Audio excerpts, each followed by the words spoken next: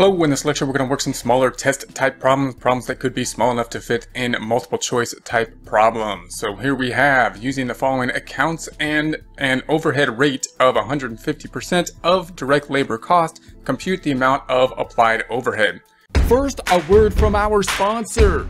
Well, actually these are just items that we picked from the YouTube shopping affiliate program, but that's actually good for you, because these aren't things that were just given to us from some large corporation which we don't even use in exchange for us selling them to you. These are things that we actually researched, purchased, and use ourselves. Acer 27-inch monitor. I've been using an Acer monitor as my primary monitor for a few years now. This is the first Acer monitor that I have used after having used a series of different brands of monitors in the past. The Acer monitor has been performing well, and I'm trusting the Acer brand more and more as I use the monitor. I have a 27-inch monitor, which I think is ideal for what I do, which is, of course, the screen recording and the editing. If you would like a commercial-free experience, consider subscribing to our website at accountinginstruction.com or accountinginstruction.thinkific.com, where we have many different courses. You can purchase one at a time or have a subscription model giving you access to all the courses which are well organized, have other resources like Excel files and PDF files to download, and no commercials. So we've got our work in process. This is basically our debits and our credits, our T account or our general ledger account for work in process. And we have the finished goods, same thing. We got the debits and credits, basically the T account or the general ledger for finished goods. Now this is going to be a classic kind of book type, multiple choice type, smaller problem, because we're going to have to back into this information in kind of a funny way and do a bit of algebra to figure this one out. So if we think about this, we can see that these two are the unknowns here, but we have two unknowns, and we see we have a debit, and then we have these two debits minus the credit here that goes out to finished goods. That will give us the ending balance. So if we were to think about this, it would be this plus the debit here plus the debit here minus the credit that went out to finished goods. That would give us our ending balance. So we can think about that in terms of a formula. If we write that out linearly, we could say, well, it's the 34,400 of the beginning balance plus the 54,600 direct material plus the unknown for direct labor, which we're just going to put DL, that's just one variable, direct labor, plus the unknown of the overhead, one variable, overhead. And then we're going to take that minus the 183,300 that got transferred to a finished goods, and that's going to equal the 24,400. Now that, of course, we have a problem here because we have two unknowns. We have two variables that are not known, but we can at least get those two variables on one side of the equation, meaning we're going to move everything else to the other side. So we got the 24,400 minus, we have a negative 183, so we're going to add that to both sides. So then here's a 54,600, we're going to subtract that from both sides. And here's the 34,400 positive, we're going to subtract that from both sides. So obviously what we're doing is we're subtracting out from this side the 34,400, we're subtracting out the 54,600. We're keeping these on the left hand side. We're going to add the 183,300 to get rid of that. And then on the other side, we're just going to have to put this on the other side of the equal sign, same thing, where we're just going to take this same thing, just copy it. I'm just going to copy that, and that'll be put over here. So if we rewrite that, then it'll look like this.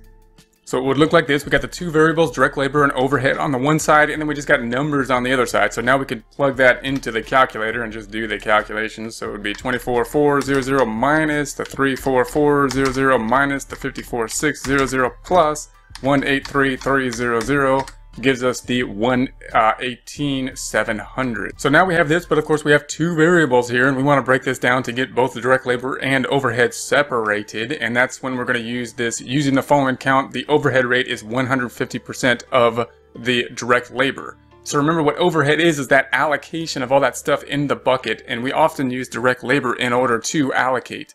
So if we think about that, then what's on this side, we've got direct labor, and then what we have plus that direct labor times, or we can just put times, or we can just put it right next to it, 1.5.